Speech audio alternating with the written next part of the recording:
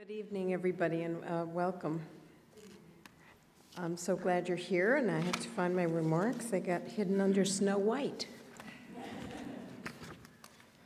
My name is Elizabeth Sackler, and I have the great pleasure of being chair of the Brooklyn Museum and also of having started the Elizabeth A. Sackler Center for Feminist Art in 2007. And I am delighted, thank you. That's very kind, thank you. I'm delighted that we are doing this evening with the Drawing Center. It is the first time that we have come together as two institutions, and it is a delight to have you in our house. So I'm very happy to have a reading and book signing for Natalie Frank with her Grimm's fairy tales.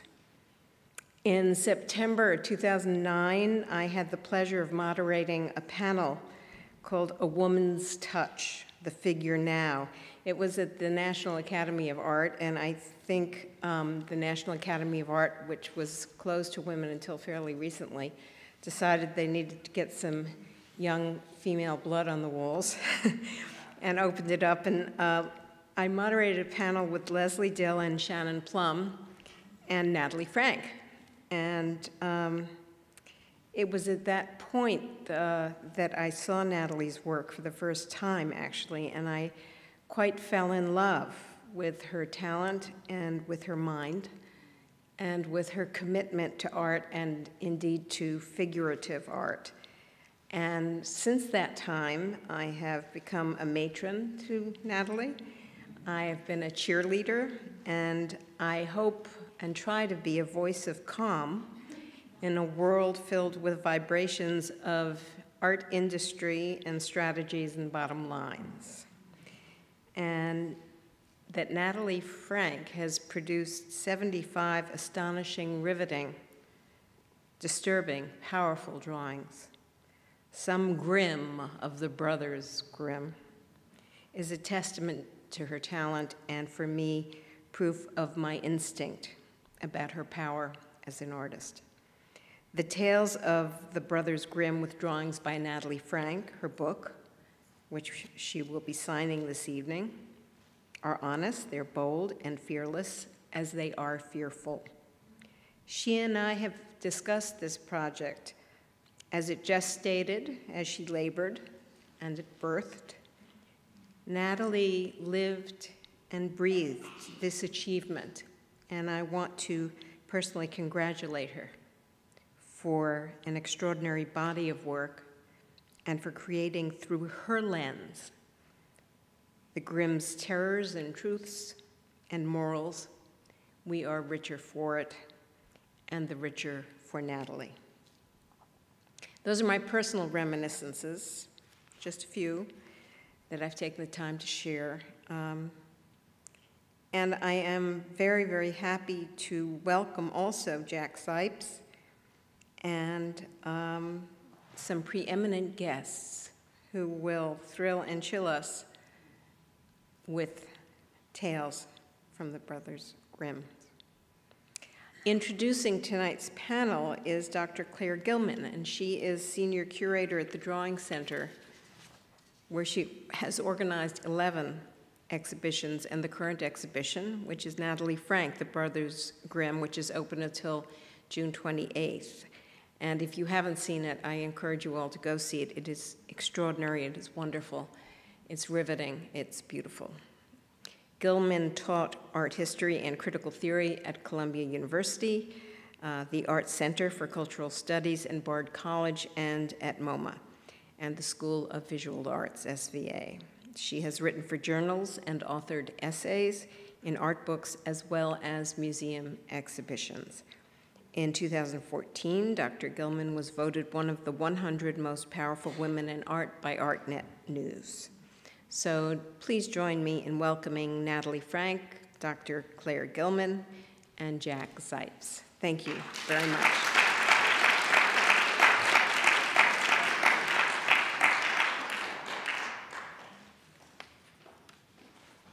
Welcome. So glad you're here. Oh, so glad to be here.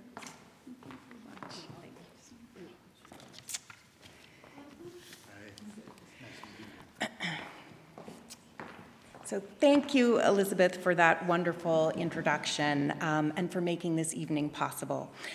Thanks also to Arnold Lehman and to everyone at the Sackler Center and the Brooklyn Museum for hosting this event. I am thrilled to be here today on the occasion of the exhibition Natalie Frank, The Brothers Grimm at the Drawing Center through June 28th, and the accompanying book, Tales of the Brothers Grimm, Drawings by Natalie Frank, with contributions by myself, Jack Zipes, Julie Taymor, and Linda Nochlin, which Natalie will be signing at the end of this evening. It has been an honor to work with the incredibly talented Natalie Frank on this exhibition, and I am equally thrilled that her work will be celebrated by such illustrious speakers tonight. The evening will be divided into two parts. First, joining Natalie and I in conversation is Jack Zipes, Professor Emeritus of German and Comparative Literature at the University of Minnesota, who also deserves the title of Mr. Grimm's, in that he was the first person to translate the original unsanitized tales into English.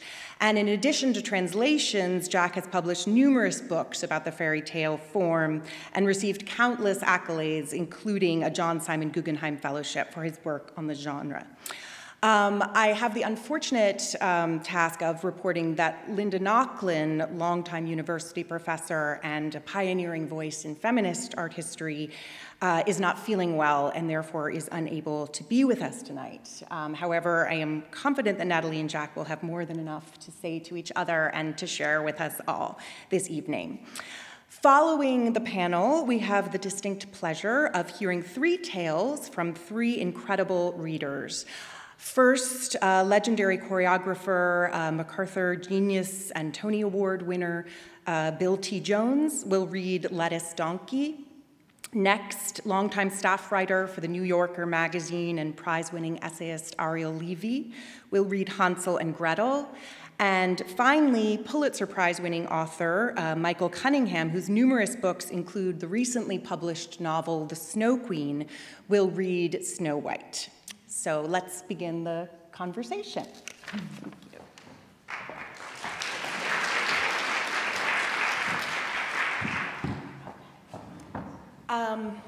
Hello. To start things off, I would love it if both of you could speak a bit about your relationship to the fairy tale tradition and sort of how you came to the genre, what the form or how the form spoke to you. And Jack, since you are our fairy tale connoisseur, perhaps you could start things off by speaking a bit also about the history of the fairy tale and how the Grimm tales have changed over the years through the many translations, and sort of speak a bit about the brothers and who they were and kind of how they themselves even kind of shaped the fairy tale genre through their many different, collections. Be glad to. So I'll begin backwards with your question about who the Grimms were, why they're so important, and then say a few words about how I came to become involved with them as their third or fourth brother. When the Brothers Grimm at the beginning of the 19th century decided that they were going to collect folk songs and folk tales, up until that point, they had throughout Europe been somewhat deplored or ignored by the reading public, the educated reading public, and there was no such thing as folklore at the universities, and therefore they were pioneers because they took the, let us say, the culture of the common people very seriously and did not want to allow the oral tales to disappear, to vanish. And therefore their goal was to preserve the vital, extremely interesting, fascinating popular culture. And they collected not only fairy tales, but folk tales, animal tales, trickster tales, you name it, anecdotes, proverbs. And that began about 1806. And up until that time, there had been some other collections, but not collections of tales that came from the common people. And the Grimms did not only collect tales from the common people, but also from the lower middle class as well. Sometimes also they took tales from literature, from published books. So it was a melange. And in 1812 and 1815, they published the first 2 volumes of their collection. And believe it or not, these books did not do well. They didn't do well.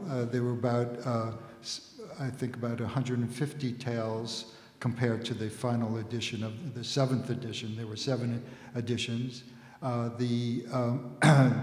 The final edition had 210 tales. But in this first edition, there were footnotes, there were academic prefaces, there were no illustrations, and they intended the tales for adults and for scholars. They did not intend to publish these tales for children.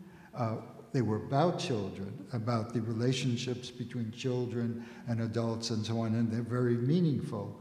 And most of them did not have any fairies in them. They were really basic tales about daily living. And they were scolded by their friends and said, look, if you want your tales or these tales to be known, you've got to really stylize them, change them.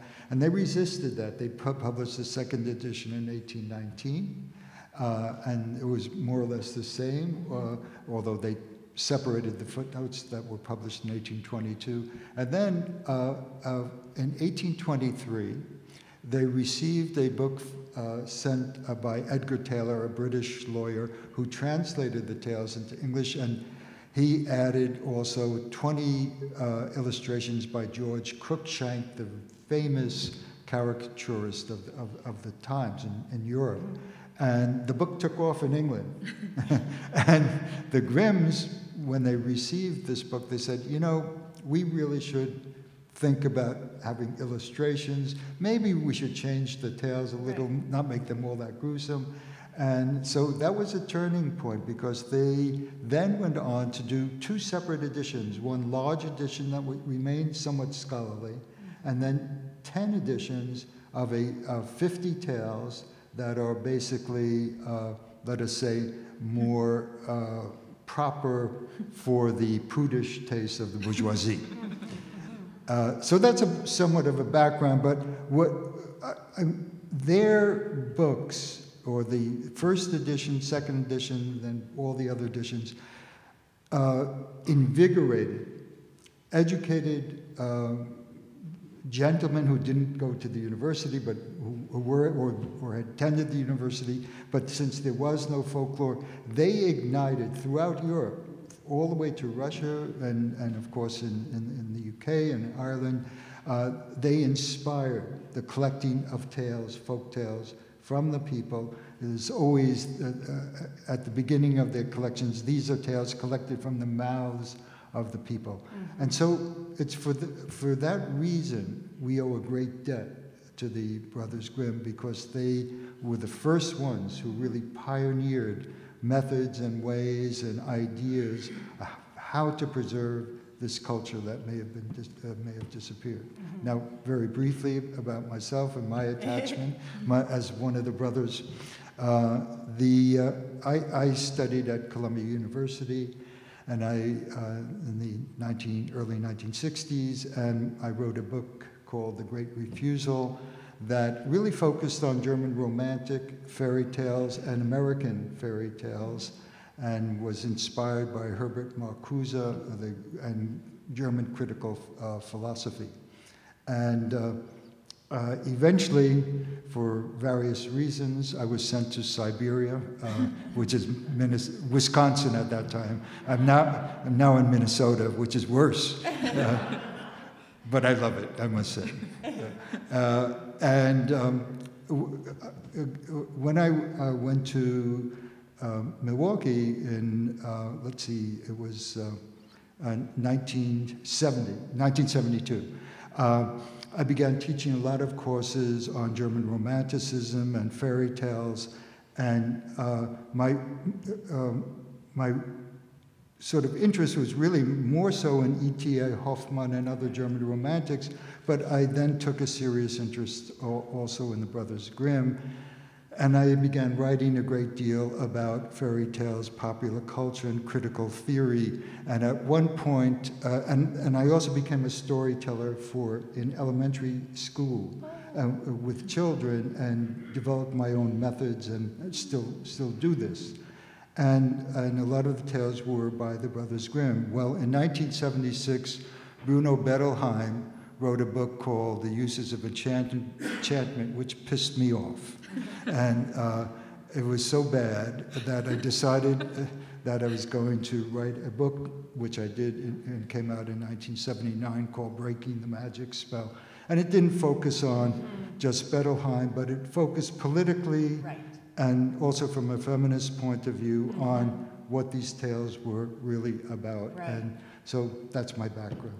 Great. Well, I would love to talk about that aspect of the kind of feminist reception of the tales and the political reception of the tales in a bit. But it was through Jack's translations, right, that you first read the stories. Yes. But talk about your coming to the stories. I was in an artist friend, Paula Rigo's studio, and she has worked a great deal with fairy tales.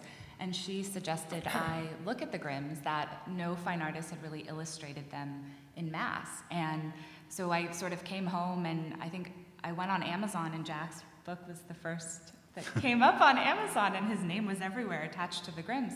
And so I ordered his Grimms that had many of the unsanitized tales, which I was not familiar with. I was actually shocked by to read, and really were really fit with my interests in, or sort of spoke to me because of my interests in women and narrative, and this sort of underlying sexuality and violence in everyday life. I thought they were some of the most poetic, haunting, but also joyful and funny stories I had ever read.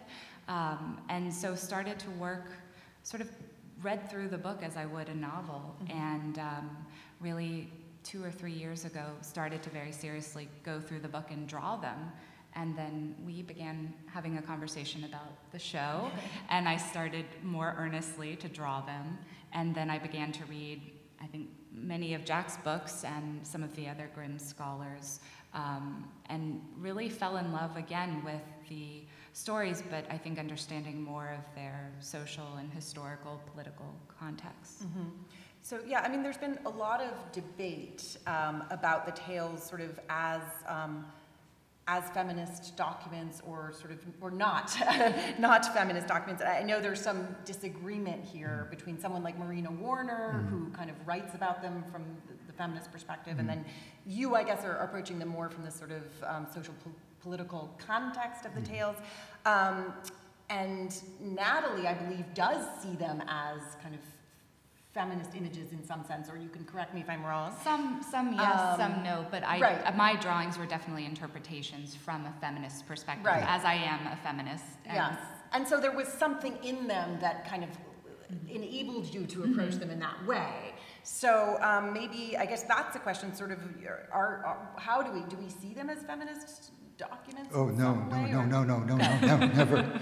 So Marina Warner's... Marina and I actually agree Okay. on many things.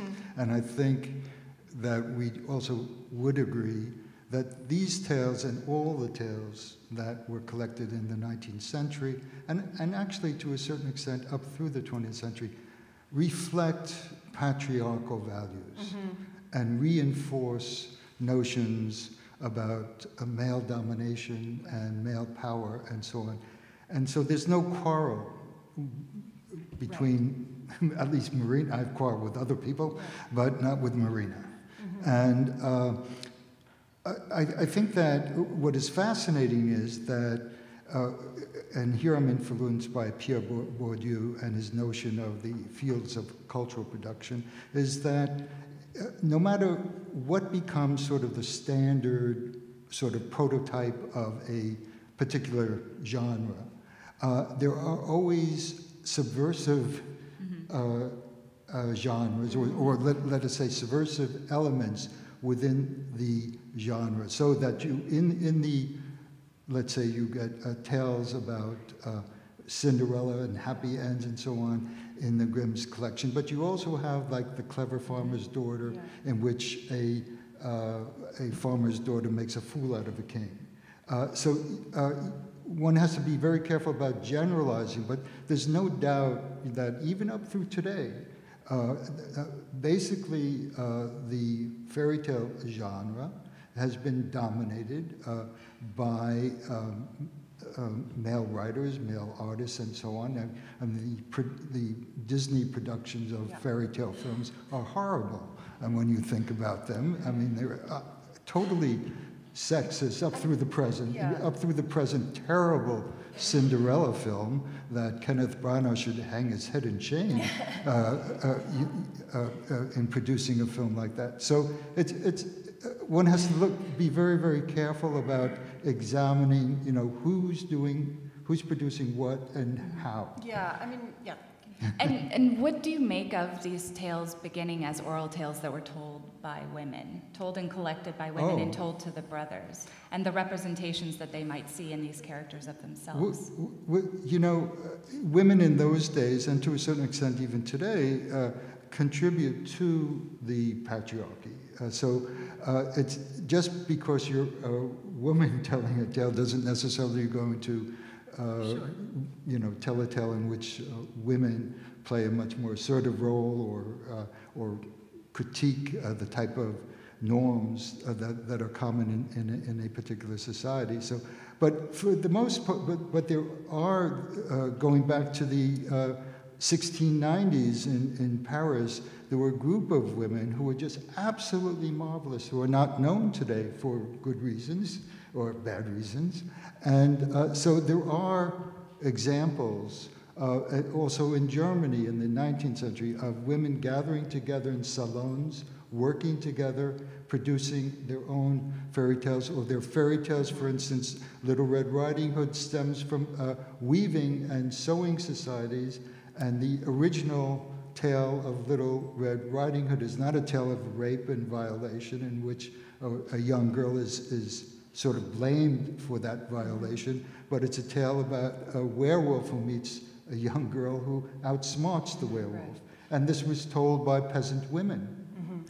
Yeah, I mean, I think what was interesting for me in reading your book, and sort of what I took from it, is, and sort of where the Disney versions in a way go wrong, is that even though the fairy tales are not, they're not sort of working against the grain in a way, they're not sort of criticizing patriarchal culture, but what they are doing is kind of working through real issues, real sort of concerns and real traumas that women were facing in that time. So you're in that sense, I think that's how I sort of see the feminist aspect of them, so that the wicked stepmother, you know, was a real figure, because these women died in childbirth. Yeah, or they would be married off young too, and be in their husband's home, and they'd have this woman who was now kind of in control of them, who was not receptive to them. And the Disney versions, I think they take out all of the more distressing aspects of the tales to make them these kind of sunny, happy pictures. Right. And aspirational, like you were saying, about what roles that women might want to see themselves in. Or I just had never come across a fairy tale like The Clever Farmer's Daughter that was all about a woman outsmarting a man and making him sort of into a fool. Yes. And there are quite a few of those. Or women, conversely, like the stubborn child of the mother who buries the son and the arm keeps popping out and she whacks it with a stick, which is not exactly what we think of as paternal, but a nice redefinition. Right. But you also like the Nasty Spinners. I did. Yes. Spinners. which is a tale about a young woman rebelling with the help of three elderly women against a stupid king who wants to exploit her. So, I mean, there are tons of wonderful tales that were told by the people that have an early, let us say, feminist tendency, I would say. And I think from your looking at your drawings, Natalie, and again, you know, correct me if I'm wrong, but I think maybe what you are sort of picking up on in the stories and then taking to you know, another really level. taking to another level is the kind of the first of all, the sort of multiple roles that women that were open to in the possible, stories, right. and the kind of transitions and transformations that women undergo in the stories, which you, I think, kind of take you know, in a kind of liberatory way, or sort of interpret in a liberatory way. I don't know whether it's always liberating in the stories, but it is there in the stories. Right. I think, And the power to shape shift and to, as you write about that, this was a time when industry could actually take you somewhere and could transform your social standing and your life. That these physical transformations really interestingly mirrored personal, spiritual, social, economic transformations, and that. To my mind, I hadn't read anything of that time that kind of subversively had that integrated into it. So another kind of interesting part of the fairy tale tradition is the fact that that the kind of illustrations sort of came so late to the genre, but yet they seem so sort of suited for illustration. And it's also interesting that so few artists, contemporary artists, have tackled them as a subject of illustration or of image making, I guess. And so I'm wondering if either of you have opinions sort of about why that is, about sort of. Is there something, is it that the stories are just so powerful on their own that kind of the idea of approaching them visually is daunting, or is something, and I'm also curious about sort of when one does, how do images sort of change the tales in a way? Does the language sort of suit image making, or is it kind of counter? I don't know. Yeah. So multiple questions. I was really interested to learn that Ludwig, also the third brother, illustrated one of my brothers. One of your other brothers, one of the triplets, quadruplets, illustrated the tales, because for me, the minute I read them, visual images came to mind. And when I read writings of other visual artists who have illustrated the tales, everyone says the same thing, that there was something very special about these stories and the way they are written, which seem sort of deceptively simple, but are so complex and have so much symbology and imagery and history in them, sort of implicitly, that for me they really evoked full images. And so when I was making the drawings, they were very immediate. The image came to mind, I drew it very, very quickly and sort of moved on. And when I went through reading the book to decide how many drawings would suit each story and what scenes needed to be illustrated or pictured, seemed very clear. And I'm also just fascinated that the artists, Marie Sendak, David Hockney, Kiki Smith, Tommy Younger, everyone's drawings do approach the subject matter in vastly different ways. Yes, yeah. Well, first of all, I want to say that when Natalie sent me some early images at the beginning of her project, and my wife can testify to this, I fell off my chair. I mean, it was just really stunning and unique. So did I when I went to the studio. The development of illustration in the 19th century is fascinating. I mean, Cruikshank's illustrations of 1823 are really very interesting because he turns the tales into sort of comic, all comic tales, and he makes light of some of the very serious issues. And also, a lot of the books of tales were not illustrated because of the costs at that time, and the technology was not such that they could easily add illustrations. By the end, however, of the golden age in the 19th century, there are great illustrators who did do very commendable, they would generally do maybe 10 or 20 illustrations, like Arthur Rackham, Walter Crane, Charles Folkard, and so on, and up through the early part of the 20th century. But they felt their task, and most illustrators up until, I would say, the 1940s or 50s, felt that their task was simply to comment on not comment on the text, but to embroider the text, okay? That began changing again with Tommy Unger and some other male illustrators, but the great shift came after the publication of Anne Sexton's poems based on the 25 Grimm's tales and Angela Carter's Bloody Chamber and other tales. Women artists began focusing on the tales because of the critique and the first major wave of feminism after the Second World War. And so you do get, and today, some amazing paintings, photographs by Kiki Smith or Paul Rigo, of course. And then in New Zealand, there's Sharon Singer. I've written fairly extensively about women who have really subverted the tradition, not just the tales, which Natalie, of course, does in amazing ways, but they subvert the tales because of the fact that they use the mediums in which they're working in original ways, highly original ways, like Sharon Singer, and then I'll stop and move on. But Sharon Singer's has an amazing Little Red Riding Hood who has dreadlocks, is sitting on top of a wolf and riding the wolf, and has roller skates on at the same time. I mean, it's just amazing what I think women artists are doing, and very few male artists are taking that approach the way women are. Right, interesting. Angela Carter was a huge discovery and influence. Jack suggested I read that book, which I think everyone should read, The Bloody Chamber. It's gorgeous. Yes. Yeah.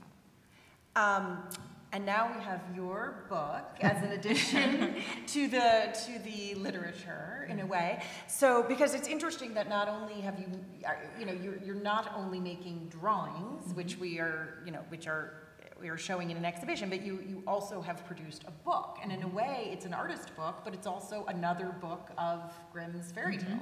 Yes. Thanks to Jack. Right. His translations. So maybe you want to speak a bit about the book and why you felt that it was important to make a book, and sort of how you see it as fitting in with the fairy tale tradition, and were there ways in which you were trying to kind of stay within that tradition, and ways in which you were trying to make it update that tradition? Absolutely. I looked at a lot of old editions, and luckily Columbia has some great ones in the rare book room. And it was hard after looking especially at Doré and Crane and Cruikshank to even approach doing this, but I was really adamant from the beginning that I wanted them to be feminist interpretations and really be intensely colored and colorful and also a bit macabre. And what's so special about the Grimms, and I think in reading them in aggregate, is that there is such a world that's evoked by the stories. And I thought that sort of just showing these color images wasn't enough, and that creating all the marginalia with title pages and borders and end papers and illustrations throughout would really create another world. And it's like a separate world. The book is one world, the kind of exhibition is a different world. And they live in different worlds, and because of the literary tradition, it seemed like an incredible privilege and opportunity to reframe them in a contemporary way. And I worked with a wonderful designer in Canada, Marion Banshees, and our collaboration was one of the highlights of making the book. And so we would work in real time, and I would draw images and she would place them, and we would go through and decide how we wanted to treat the text, the essays, because we do have an introduction by Jack, and we're using his translations that break up the color images and the marginalia. But then we have a section in the back with essays by Linda Nochlin, Claire, and then a conversation with Julie Taymor. And it was important for me to also frame the tales primarily from the vantage point of women who were working with folklore and mythology. Julie working in 3D versus my 2D. Claire as someone who's, writing on art history and placing them in context, and then Linda as the great sort of feminist art historian to look at the tales. So together we wanted to make a book that was not just one thing, but evoked an entire world that could be a Grimm's edition, an art book, and also have this kind of interdisciplinary element to it. So now, do you see this, I'm just sort of curious kind of going forward, because you were primarily a painter, or almost exclusively a painter, I guess, before doing these Grimm's drawings. So do you see this as a kind of isolated project, that now you've done this Grimm's book and these drawings and you're moving on, you're back to painting? Or, you know, do you see kind of this opening up doors to other kinds of? Yes, I have become obsessed with drawing fairy tales, especially, but making books, and would love to collaborate with Jack. Would love to collaborate with a contemporary feminist writer and make many, many more books, and maybe just follow in Doré's footsteps and try my hand at Don Quixote or the Inferno or Ovid, the Bible. Yeah. Yes, very exciting. Yeah, I just want to say one thing. I think that it's there's no doubt that you are a feminist. That's quite clear. But you do more than just look at these tales, and you have a sensual energy that really opens up these tales so that we can grasp that there is a lot of depth in these tales that we really have to discuss, like doing your all-fur drawings, or this tale about incest is an extremely important, I wouldn't say topic, but issue that we have to really address through images, through because your I think, images or retellings of these tales that challenge us to take, like child abandonment in Hansel and Gretel, or all of these tales really deal with fundamental issues that we have even today, and they're relevant. And I think that, Natalie, to your credit, you've just really demanded from anybody who looks at your drawings that they start asking questions about themselves and the world. Well, I cannot imagine a better way to end the discussion portion of the evening. That was such a beautiful description of Natalie's work and everything that she achieves in those drawings. So I think in the interest of time, we're going to sort of assess the time situation at the end to see if there's time for questions. But we're going to transition now to the readings. So Bill, if you would come up and give us Lettuce Donkey.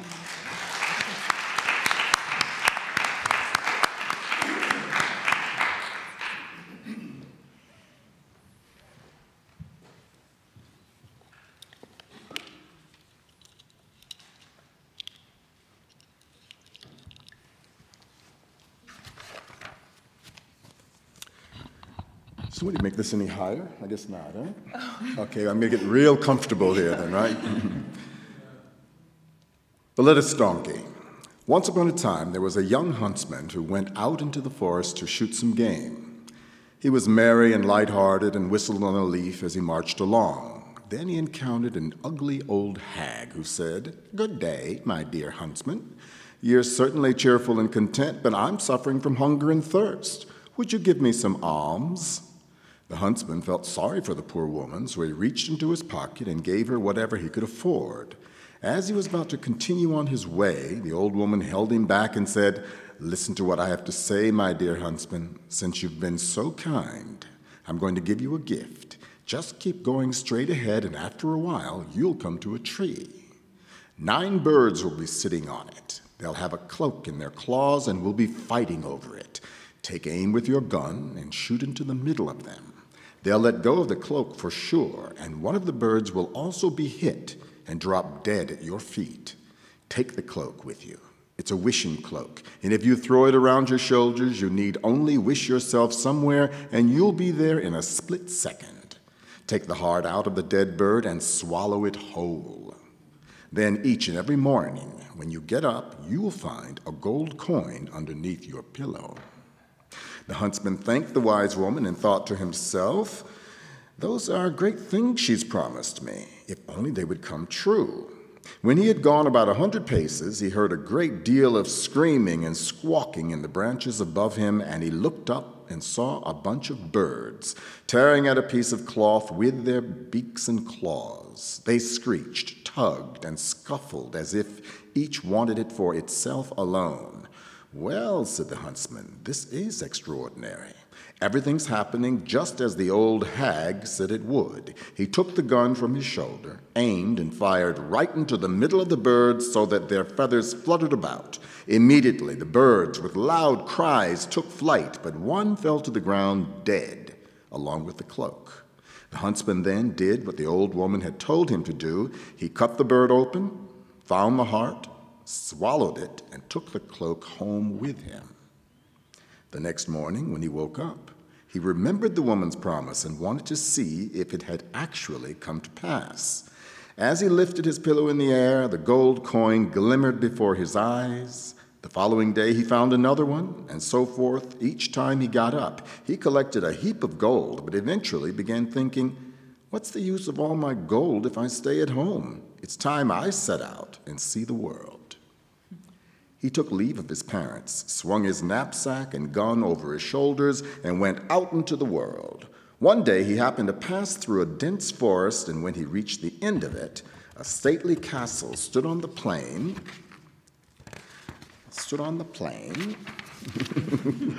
before him. In one of its windows, an old woman and a marvelously beautiful maiden were standing and looking down at him. The old woman, however, was a witch, and said to the maiden, "Someone's coming from the forest with a wonderful treasure in his body. We've got to get it out of him, my darling daughter, for it's really much more suited for us. You see, he's got a bird's heart in him, and every morning there's a gold coin under his pillow." She told the maiden the whole story about the huntsman and what role she was to play. Finally, she threatened her, and with fury in her eyes said, "If you don't obey me, you'll regret it." As the huntsman came closer, he spied the maiden and said to himself, "I've been wandering around for so long that it's time to take a rest. I'll stop at this beautiful castle, for I've got plenty of money to pay."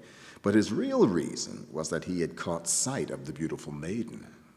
He went into the castle and was received in a hospitable way and entertained courteously. It was not long before he fell in love with the witch's daughter. He thought of nothing else but her, had eyes only for her, and gladly did whatever she demanded.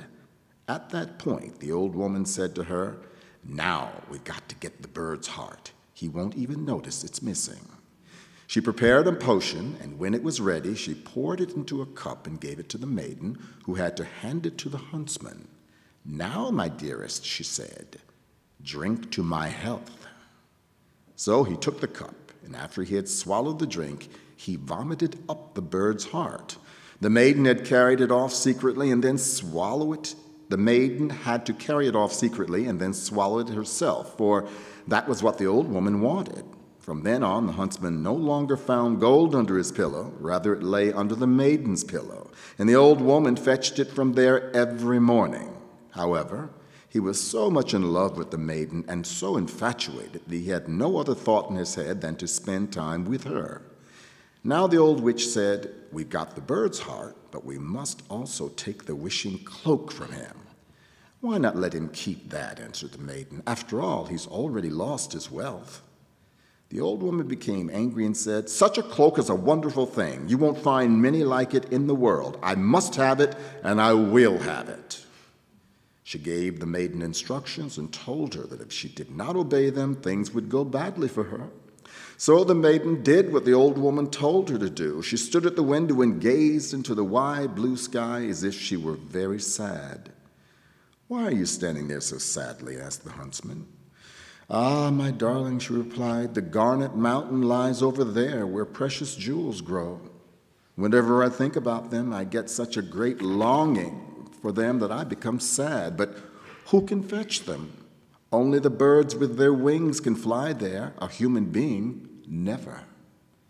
"If that's all that's bothering you," said the huntsman, "I'll soon ease your woes." Upon saying this, he spread his cloak over her and wished to be on top of the garnet mountain. Within a split second, they were both sitting on top of it. The elegant jewels glimmered from all sides, and it was a joy just to look at them. Together they selected the most precious of the jewels.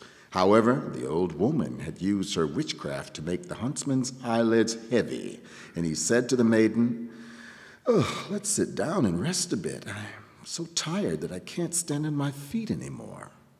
They sat down, and he laid his head in her lap and went to sleep. When he was sound asleep, she took the cloak from his shoulders and hung it around herself. She gathered the garnets and jewels together and wished herself back home. After the huntsman had finished sleeping and awoke, he saw that his beloved had deceived him and had left him alone on top of the wild mountain. "Oh," he said, "the world is full of treachery." He sat there, overcome with sorrow and pain, and did not know what to do. The mountain, however, belonged to the wild and monstrous giants who dwelt there, and who were always up to mischief. He had not been sitting there long before 3 of them came strolling toward him. He lay down as if he had fallen into a deep sleep. As the giants came by, the first one poked him in the foot and said, "Who's this earthworm lying here and contemplating his navel?" "Trample him to death," said the second. But the third one said contemptuously, "He's not worth the trouble. Let him live. He can't survive here, and if he climbs higher to the peak, the clouds will snatch him and carry him away." As they moved on, they continued talking, but the huntsman had heard their words, and when they were out of sight, he got up and climbed to the peak. He sat there a while under a cloud until a cloud drifted by, grabbed him, and carried him away. For a long time it floated about in the sky, then it began sinking and settled down on a large vegetable garden surrounded by walls, where the huntsman landed softly between the cabbages and vegetables. He looked around him and said, "If I only had something to eat, I'm so hungry that it would be hard to go anywhere from here, and there's nothing but vegetables, no apples or pears or any kind of fruit." Finally, he thought, "If need be, I can eat some of the lettuce. It doesn't taste very good, but it will refresh me." So he picked out a fine head of lettuce and ate some of the leaves. No sooner had he taken a few bites than he had a strange sensation and felt completely changed. He sprouted 4 legs, a thick neck, and 2 long ears, and to his horror, he saw that he had been transformed into a donkey. Nevertheless, since he still felt very hungry, and the juicy lettuce appealed to his present nature, he kept eating it with great zest. Eventually, he came to another kind of lettuce, and after he had swallowed a few leaves, he felt a new kind of sensation and returned to his human form. Now the huntsman lay down and slept off his fatigue. When he awoke the next morning, he broke off a head of the bad lettuce and one of the good, and thought, "This ought to help me regain what belongs to me, and I'll be able to punish the treacherous women as well." He put the lettuce in his knapsack, climbed over the mountain, and set out to find the castle of his beloved. When he had wandered about for several days, he was fortunate enough to find it again. Then he colored his face brown so that his own mother would not have recognized him, went into the castle and asked for lodgings. "I'm so tired," he said, "that I can't go any further." "Countryman, who are you, and what's your business?" asked the witch.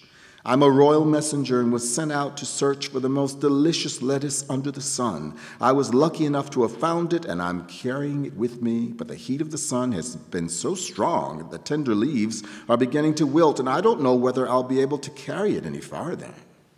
When the old woman heard of the delicious lettuce, she had a great yearning for it and said, "My dear countryman, let me taste the wonderful lettuce." "Why not?" he answered. "I brought 2 heads with me, and I'll give you one." He opened the sack and handed her the bad one. The witch did not suspect anything, and her mouth watered so much for the new meal that she herself went into the kitchen to prepare it. When the lettuce was ready, she could not wait until it was on the table. She immediately took a few leaves and put them in her mouth. No sooner had she swallowed them than she lost her human form and ran around in the courtyard as a donkey. When the servant girl came into the kitchen, saw the lettuce all ready and wanted to serve it, but on the way she succumbed to her old habit of trying things and ate a couple of leaves. The magic power took effect immediately, and she too was changed into a donkey. She ran outside to the old woman, and the bowl with the lettuce fell to the ground. Meanwhile, the messenger sat with the beautiful maiden, and when nobody came with the lettuce, and her longing for it also grew greater, she said, "I don't know what's keeping the lettuce."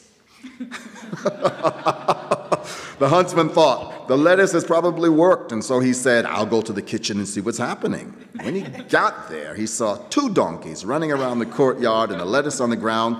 "Very good," he said. "The 2 have gotten their due." And he picked up the remaining leaves, put them into the bowl, and brought them to the maiden. "I brought you the delicious food myself so that you won't have to wait any longer," he said. Then she ate some of the lettuce and was instantly robbed of her human form. Like the others, she ran out to the courtyard as a donkey.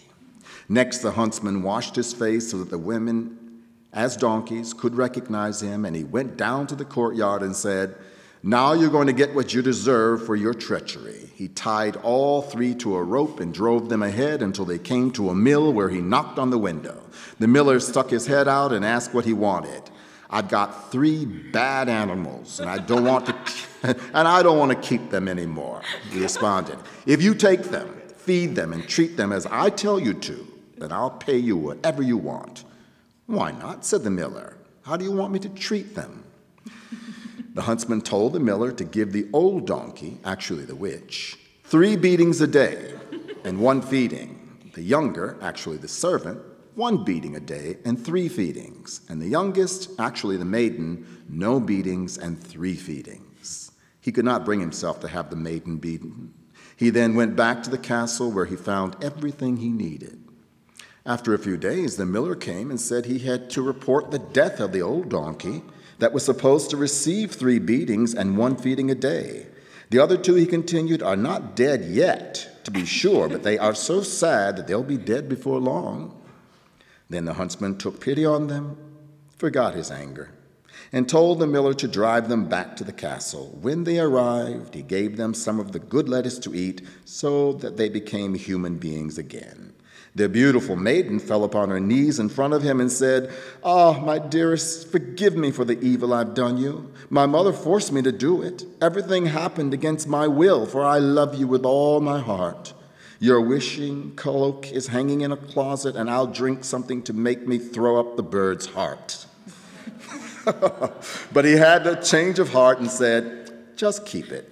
It doesn't make any difference now because I want to take you for my faithful wife." Then the wedding was held, and they lived happily together until they died.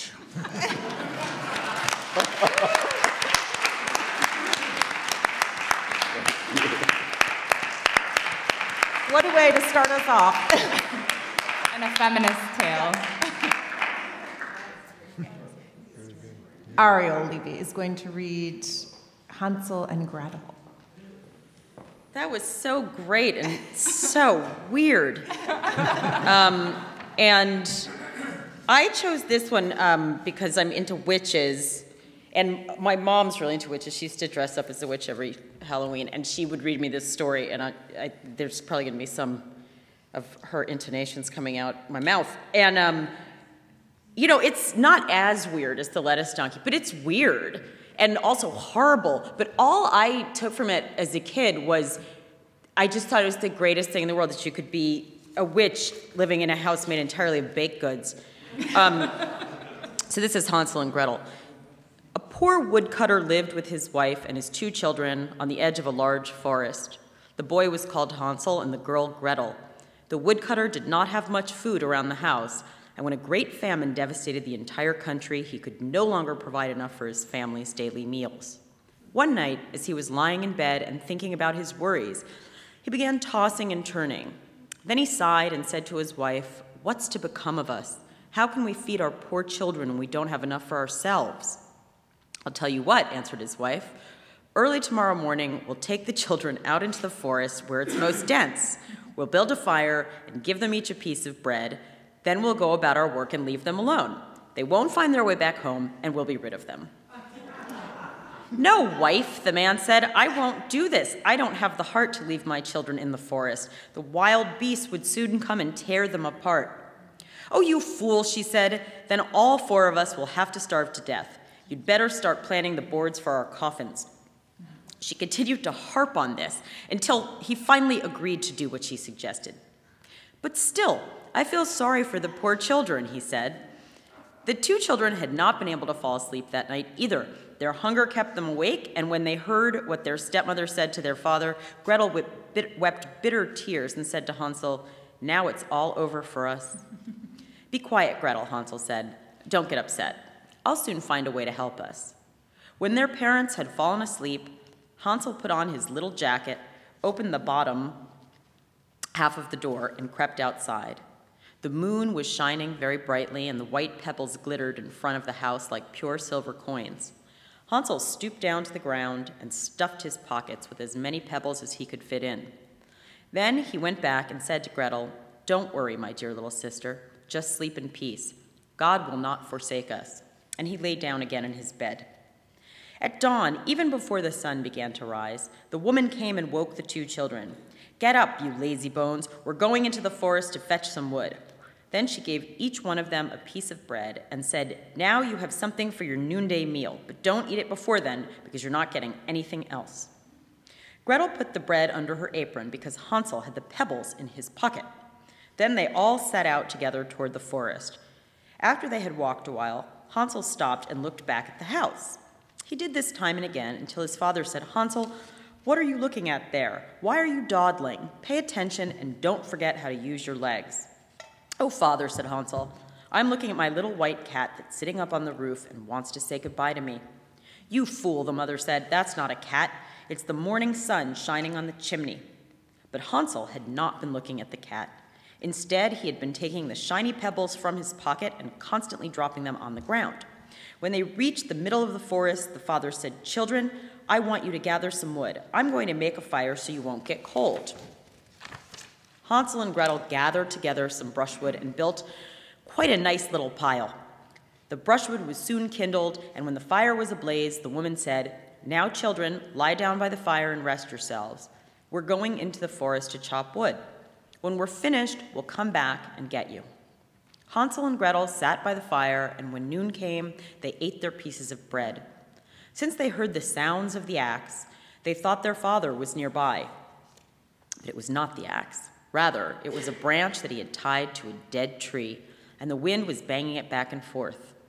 After they had been sitting there for a long time, they became so weary that their eyes closed and they fell sound asleep. By the time they finally awoke, it was already pitch black, and Gretel began to cry and said, "How are we going to get out of the forest?" But Hansel comforted her, saying, "Just wait a while until the moon has risen, and then we'll find a way." And when the full moon had risen, Hansel took his little sister by the hand and followed the pebbles that glittered like newly minted silver coins and showed them the way. They walked the whole night long and arrived back at their father's house at break of day. They knocked at the door, and when the woman opened it and saw it was Hansel and Gretel, she said, "You wicked children, why did you sleep so long in the forest? We thought you'd never come back again." But the father was delighted because he had been deeply troubled by the way he had abandoned them in the forest. Not long after that, the entire country was once again ravaged by famine, and one night the children heard their mother talking to their father in bed. "Everything's been eaten up again. We only have half a loaf of bread, but after it's gone, that will be the end of our food. The children must leave. This time, we'll take them even farther into the forest so they won't find their way back home again. Otherwise, there's no hope for us." All this saddened the father, and he thought it'd be much better to share your last bite to eat with your children. But the woman would not listen to anything he said. She just scolded and reproached him. "Once you've given a hand, people will take your arm." And since he had given in the first time, he also had to yield a second time. However, the children were still awake and had overheard their conversation. When their parents had fallen asleep, Hansel got up, intending to go out and gather pebbles as he had done the time before, but the woman had locked the door, and Hansel could not get out. Nevertheless, he comforted his little sister and said, "Don't cry, Gretel. Just sleep in peace. The dear Lord is bound to help us." Early the next morning, the woman came and got the children out of bed. They each received little pieces of bread, but they were smaller than the last time. On the way into the forest, Hansel crumbled the bread in his pocket and stopped as often as he could to throw the crumbs on the ground. "Hansel, why are you always stopping and looking around?" asked the father. "Keep going." "I'm looking at my little pigeon that's sitting on the roof and wants to say goodbye to me," Hansel answered. "Fool," the woman said, "that's not your little pigeon. It's the morning sun shining on the chimney." But little by little, Hansel managed to scatter all the breadcrumbs on the path. The woman led the children even deeper into the forest until they came to a spot they had never in their lives seen before. Once again, a large fire was made, and the mother said, "Just keep sitting here, children. If you get tired, you can sleep a little. We're going into the forest to chop wood, and in the evening, when we're done, we'll come and get you." When noon came, Gretel shared her bread with Hansel, who had scattered his along the way. Then they fell asleep, and evening passed, but no one came for the poor children. Only when it was pitch black did they finally wake up, and Hansel comforted his little sister by saying, "Just wait until the moon has risen, Gretel. Then we'll see the little breadcrumbs that I scattered. They'll show us the way back home." When the moon rose, they set out but could not find the crumbs because the many thousands of birds that fly about in the forest and fields had devoured them. "Don't worry, we'll find a way," Hansel said to Gretel, but they could not find it. They walked the entire night and all the next day as well, from morning till night, but they did not get out of the forest. They were now also very hungry, for they had nothing to eat except some berries, and they had found growing on the ground. Eventually, they became so tired that their legs would no longer carry them, and they lay down beneath a tree and fell asleep. It was now the third morning since they had left their father's house. They began walking again, and they kept going deeper and deeper into the forest. If help did not arrive soon, they were bound to perish of hunger and exhaustion. At noon, they saw a beautiful bird as white as snow sitting on a branch. It sang with such a lovely voice that the children stood still and listened to it. When the bird finished its song, it flapped its wings and flew ahead of them. They followed it until they came to a little house that was made of bread. Moreover, it had cake for a roof and pure sugar for windows. "What a blessed meal," said Hansel. "Let's have a taste. I want to eat a piece of the roof. Gretel, you can have some of the window, since it's sweet." Hansel reached up high and broke off a piece of the roof to see how it tasted, and Gretel leaned against the window pane and nibbled on it. Then they heard a shrill voice cry out from inside, "Nibble, nibble, I hear a mouse. Who's that nibbling at my house?" The children answered, the wind. It's very mild, blowing like the heavenly child." And they did not bother to stop eating or let themselves be distracted. Since the roof tasted so good, Hansel ripped off a large piece and pulled it down, while Gretel pushed out a round piece of the window pane, sat down, and ate it with great relish. Suddenly the door opened, and a very old woman leaning on a crutch came slinking out of the house. Hansel and Gretel were so tremendously frightened that they dropped what they had in their hands. But the old woman wagged her head and said, "Well now, dear children, who brought you here? Just come inside and stay with me. Nobody's going to harm you." She took them both by the hand and led them into her house. Then she served them a good meal of milk and pancakes with sugar and apples and nuts. Afterwards, she made up 2 little beds with white sheets, whereupon Hansel and Gretel lay down in them and thought they were in heaven. The old woman, however, had only pretended to be friendly. She was really a wicked witch, on the lookout for children, and had built the house made of bread only to lure them to her. As soon as she had any children in her power, she would kill, cook, and eat them. It would be like a feast day for her. Now, witches have red eyes and cannot see very far, but they have a keen sense of smell, like animals, and can detect when human beings are near them. Therefore, when Hansel and Gretel had come into her vicinity, she had laughed wickedly and scoffed. "They're mine. They'll never get away from me." Early the next morning, before the children were awake, she got up and looked at the 2 of them sleeping so sweetly with full rosy cheeks. Then she muttered to herself, "They'll certainly make for a tasty meal." She seized Hansel with her scrawny hands and carried him into a small pen, where she locked him up behind a grilled door. No matter how much he screamed, it did not help. Then she went back to Gretel, shook her until she woke up, and yelled, "Get up, you lazy bones. I want you to fetch some water and cook your brother something nice. He's sitting outside in a pen, and we've got to fatten him up. Then, when he's fat enough, I'm going to eat him." Gretel began to weep bitter tears, but they were all in vain. She had to do what the wicked witch demanded. So the very best food was cooked for poor Hansel, while Gretel got nothing but crab shells. Every morning the old woman went slinking to the little pen and called out, "Hansel, stick out your finger so I can feel how fat you are." However, Hansel stuck out a little bone, and since the old woman had poor eyesight, she thought the bone was Hansel's finger. She was puzzled that Hansel did not get any fatter, and when a month had gone by and Hansel still seemed to be thin, she was overcome by her impatience and decided not to wait any longer. "Hey there, Gretel," she called to the little girl. Get a move on and fetch some water. I don't care whether Hansel's fat or thin. He's going to be slaughtered tomorrow, and then I'll cook him." Oh, how the poor little sister wailed as she was carrying the water, and how the tears streamed down her cheeks. "Dear God, help us," she exclaimed. "If only the wild beasts had eaten us in the forest, then we could have at least died together." Early the next morning, Gretel had to go out, hang up a kettle full of water, and light the fire. "First we'll bake," the old woman said. "I've already heated the oven and kneaded the dough." She pushed poor Gretel out to the oven where the flames were leaping from the fire. "Crawl inside," said the witch, "and see if it's properly heated so we can slide the bread in." The witch intended to close the oven door once Gretel had climbed inside, for the witch wanted to bake her and eat her too. But Gretel sensed what she had in mind and said, "I don't know how to do it. How do I get in?"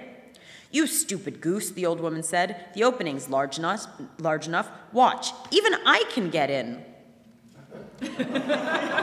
She waddled up to the oven and stuck her head through the oven door. Then Gretel gave her a push that sent her flying inside and shut the iron door and bolted it. Phew!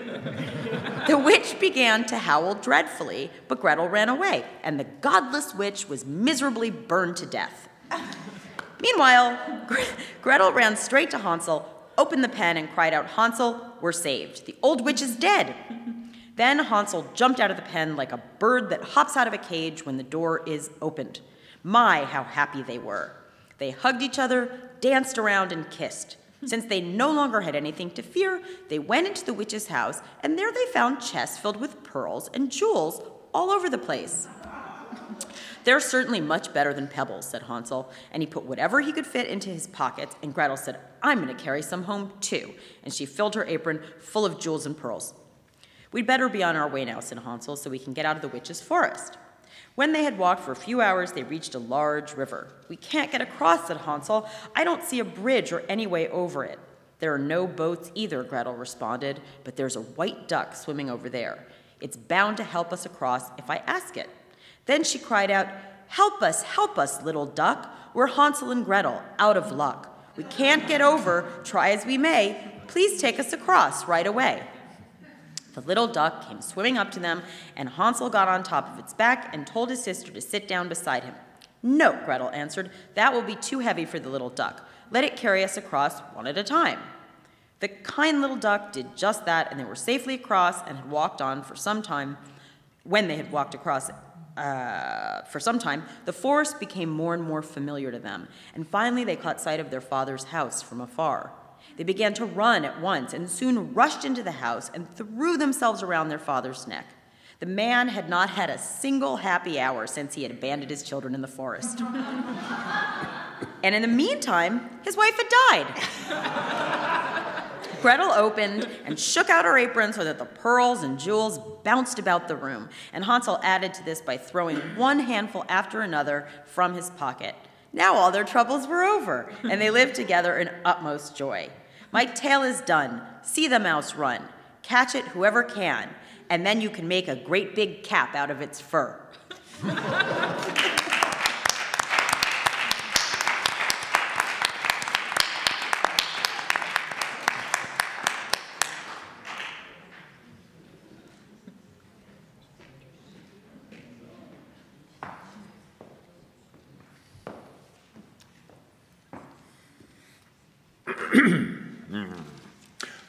Snow White.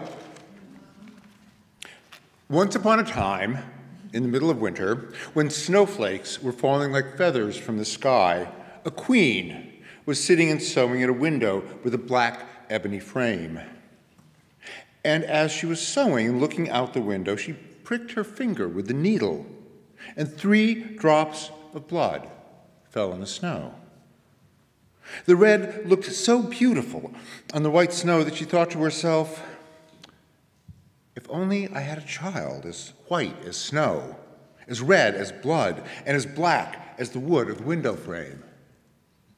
Soon after, she gave birth to a little daughter who was as white as snow, as red as blood, and her hair as black as ebony. Accordingly, the child was called Snow White. And right after she was born, the queen died. When a year had passed, the king married another woman who was beautiful but proud and haughty, and she could not tolerate anyone else who might rival her beauty. She had a magic mirror, and often she stood in front of it, looked at herself, and said, "Mirror, mirror on the wall, who in this realm is the fairest of all?" And then the mirror would answer, "You, my queen, are the fairest of all." That reply would make her content, for she knew the mirror always told the truth. In the meantime, Snow White grew up and became more and more beautiful. By the time she was 7 years old, she was as beautiful as the day is clear, and more beautiful than the queen herself. One day, when the queen asked her mirror, "Mirror, mirror on the wall, who in this realm is the fairest of all?" the mirror answered, "You, my queen, may have a beauty quite rare, but Snow White is 1,000 times more fair." The queen shuddered and became yellow and green with envy. From that hour on, her hate for the girl was so great that her heart throbbed and turned in her breast each time she saw Snow White. Like weeds, the envy and arrogance grew so dense in her heart that she no longer had any peace, day or night. Finally, she summoned a huntsman and said, "Take the child out into the forest. I never want to lay eyes on her again. You are to kill her and bring me back her lungs and liver as proof of your deed." The huntsman obeyed and led Snow White out into the forest. But when he drew his hunting knife and was about to stab Snow White's innocent heart, she began to weep and said, "Oh, dear huntsman, spare my life, and I'll run into the wild forest and never come home again." Since she was so beautiful, the huntsman took pity on her and said, "You're free to go, my poor child." Then he thought, "Oh, the wild beasts will eat you up." Nevertheless, he felt as if a great weight had been lifted off his mind because he did not have to kill her. And just then a young boar came dashing by, and the huntsman stabbed it to death. He took out the lungs and liver and brought them to the queen as proof that the child was dead. The cook was ordered to boil them in salt, and the wicked woman ate them and thought that she had eaten Snow White's lungs and liver. Meanwhile, the poor child was all alone in the huge forest. When she looked at all the leaves on the trees, she was petrified and did not know what to do. Then she began to run, and she ran over sharp stones and through thorn bushes. Wild beasts darted by her at times, but they did not harm her.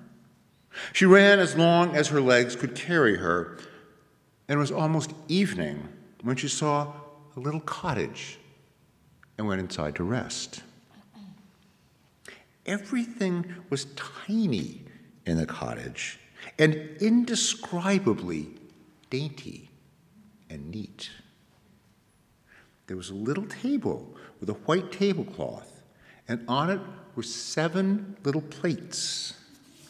Each plate had a tiny spoon next to it. And there were also 7 tiny knives and forks and 7 tiny cups. In a row against the wall stood 7 little beds covered with sheets as white as snow. Now, since she was so hungry and thirsty, Snow White ate some vegetables and bread from each of the little plates and had a drop of wine to drink out of each of the tiny cups, for she did not want to take everything from just one place. Now, after that, she was tired and began trying out the beds, but none of them suited her at first. One was too long, another too short, but at last she found that the seventh one was just right. So she stayed in that bed, said her prayers, and fell asleep. When it was completely dark outside, the owners of the cottage returned. They were 7 dwarfs who searched in the mountains for minerals with their picks and shovels. They lit their 7 little candles, and when it became light in the house, they saw that someone had been there, for none of their things was in the exact same spot in which it had been left. "Who's been sitting in my chair?" said the first dwarf. "Well, who's been eating off my plate?" said the second. "Who's been eating my bread?" said the third. "And who's been eating my vegetables?" said the fourth. "Who's been using my fork?" said the fifth. "Who's been cutting with my knife?" said the sixth. "Who's been drinking from my cup?" said the seventh. Then the first dwarf looked around and noticed that his bed had been wrinkled and said, "Who's been sleeping in my bed?" The others ran over to their beds and cried out, "Someone's been sleeping in my bed too." But when the 7th dwarf looked at his bed, he saw Snow White lying there asleep. So he called the others over to him, and when they came, they were so astounded that they fetched their 7 little candles to allow more light to shine on Snow White. "Oh, my Lord! Oh, my Lord!" they exclaimed. "What a beautiful child!" They were so delirious with joy that they did not wake her up. Instead, they let her sleep in the bed while the 7th dwarf spent an hour in each one of his companions' beds until the night had passed.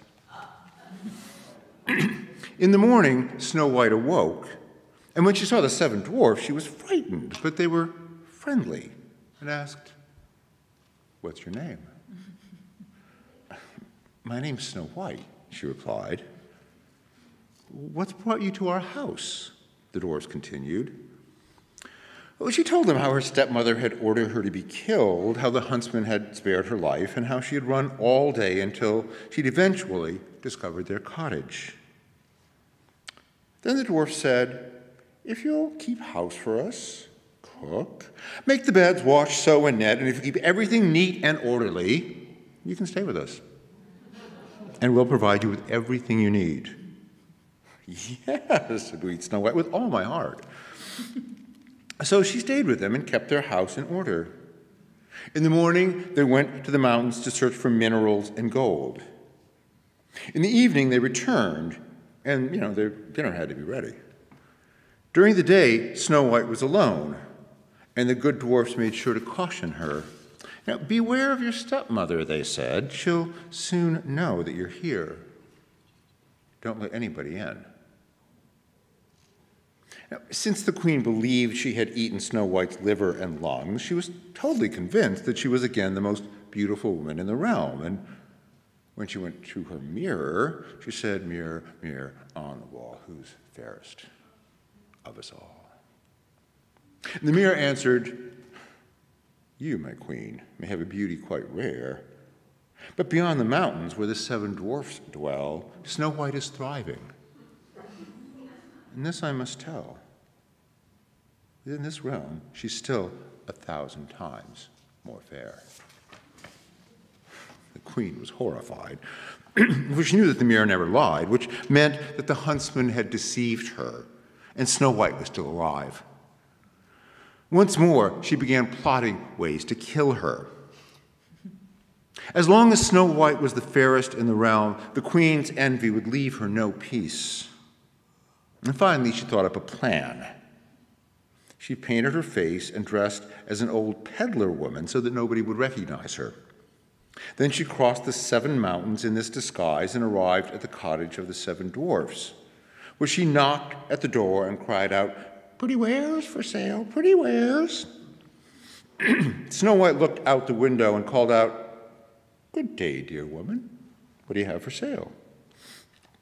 "Nice and pretty things," Stay laces in all kinds of colors, she replied, and took out a lace woven from silk of many different colors. Oh, I can certainly let this honest woman inside, Snow White thought. She unbolted the door and bought the pretty lace. My goodness, child, what a sight you are, said the old woman. Come, I'll lace you up properly for once. Snow White did not suspect anything. So she stood in front of the old woman and let herself be laced with the new stay lace. However, the old woman laced her so quickly and so tightly that Snow White lost her breath and fell down as if dead. Well, you used to be the fairest in the realm, but not now, the old woman said, and rushed off.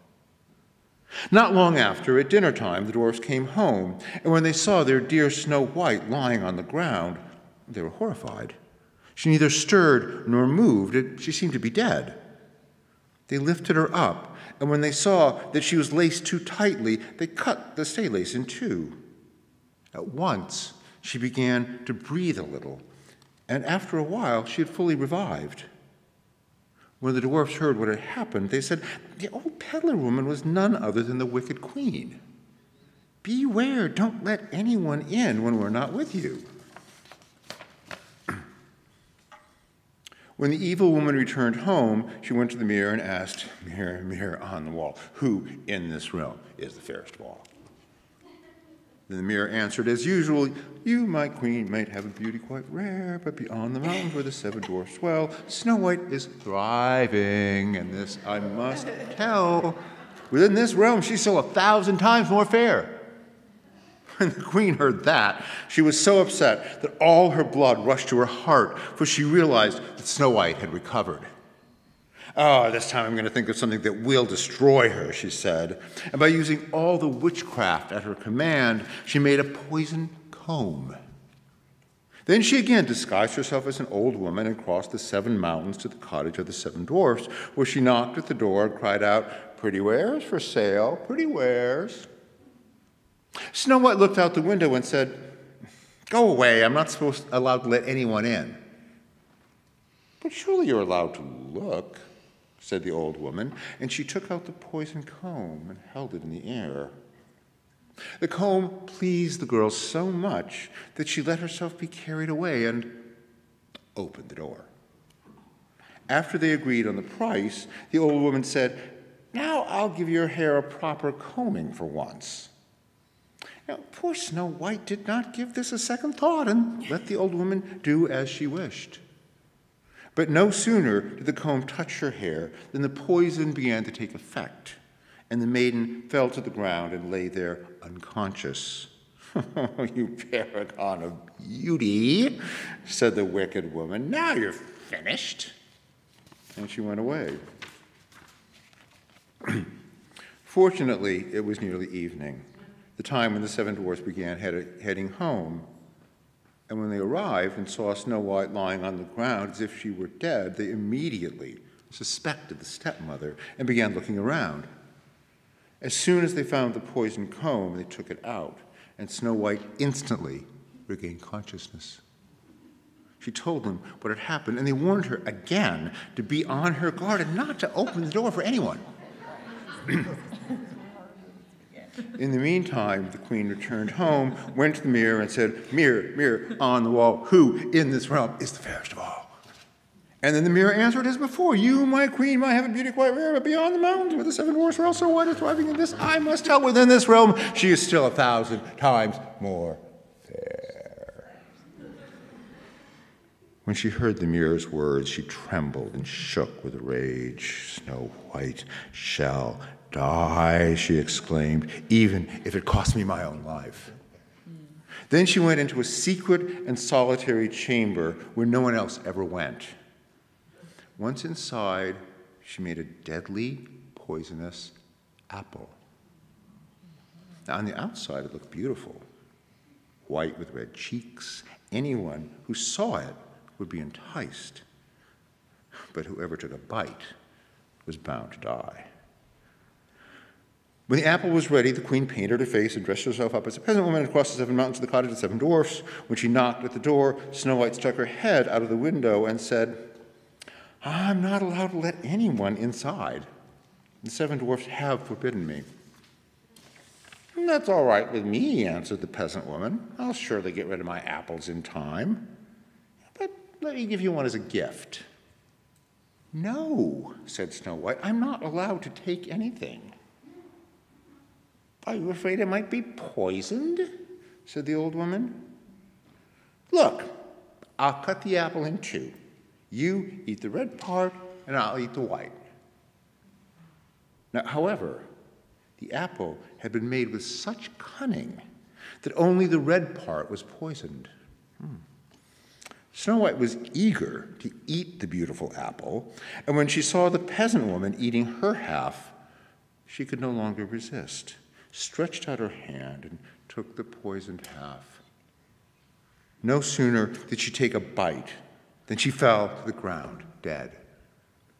The queen stared at her with a cruel look, then burst out laughing and said, "White as snow, red as blood, black as ebony, this time the dwarfs won't be able to bring you back to life." When she got home, she asked the mirror, "Mirror, mirror on the wall, who in this realm is the fairest of all?" Then the mirror finally answered, "You, my queen, are now the fairest of all." So her jealous heart was satisfied as much as a jealous heart can be satisfied. When the dwarfs came home that evening, they found Snow White lying on the ground. There was no breath coming from her lips, and she was dead. They lifted her up and looked to see if they could find something poisonous. They unlaced her, combed her hair, washed her with water and wine, but it was to no avail. The dear child was dead and remained dead. They laid her on a bier. All 7 of them sat down beside it and mourned over her. They wept for 3 whole days. And then they intended to bury her, but she looked so alive and still had such pretty red cheeks that they said, "We can't possibly bury her in the dingy ground." Instead, they made a transparent glass coffin so that she could be seen from all sides. Then they put her in it, wrote her name on it in gold letters, and added that she was a princess. They carried the coffin to the top of the mountain, and from then on, one of them always stayed beside it and guarded it. Some animals came also and wept for Snow White. There was an owl, then a raven, finally a dove. Snow White lay in the coffin for many, many years and did not decay. Instead, she seemed to be sleeping, for she was still as white as snow, as red as blood, and her hair as black as ebony. Now it happened that a prince came to the forest one day, and when he arrived at the dwarf's cottage, he decided to spend the night. Then he went to the mountain and saw the coffin with beautiful Snow White inside. After he read what was written on the coffin in gold letters, he said to the dwarfs, "Let me have that coffin. I'll pay you whatever you want." But the dwarfs answered, "We won't give it up for all the gold in the world." "Then give it to me as a gift," he said, "for I can't go on living without being able to see Snow White. I'll honor her and cherish her as my dearly beloved."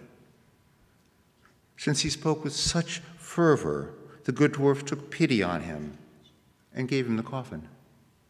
The prince ordered his servants to carry the coffin on their shoulders, but they stumbled over some shrubs, and the jolt caused the poisoned piece of apple that Snow White had bitten off to be released from her throat.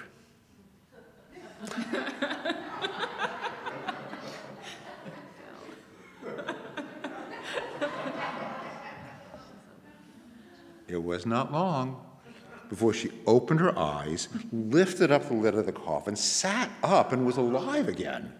"Oh, Lord, where am I?" she exclaimed. The prince rejoiced and said, "You're with me." And he told her what had happened. Then he added, "I love you more than anything else in the world. Come with me to my father's castle. I want you to be my wife." Snow White felt that he was sincere.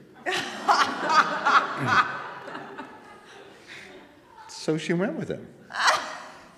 And their wedding was celebrated with great pomp and splendor. Now, Snow White's stepmother had also been invited to the wedding celebration, and after she had dressed herself in beautiful clothes, she went to the mirror and said, "Mirror, mirror on the wall, who in this realm is fairest of all?"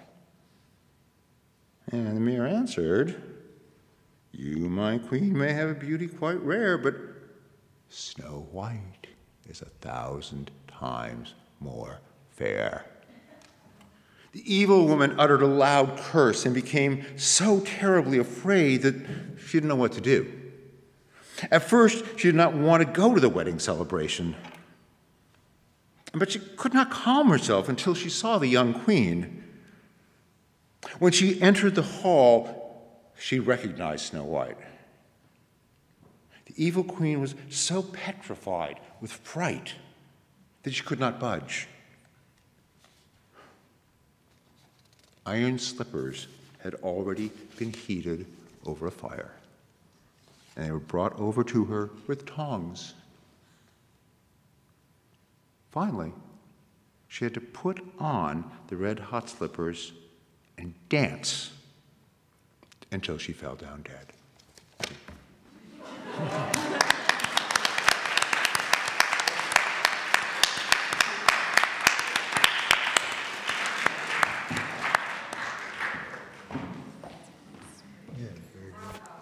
Bravo, exactly. Thank you so much, Bill, Ariel, and Michael. That was just incredible. I have read those stories before via Jack's translations, but hearing you all read them tonight brought out entirely new dimensions for me. So thank you so much. Unfortunately, we are out of time, I think, in terms of questions. But Natalie is going to be signing books, available to sign books for the next 10 or so minutes. And so if you have questions for her or anyone, any of the panelists, I'm sure we would be happy for you to come up and ask your questions and meet Natalie. And so thank you all for being here. Thank you.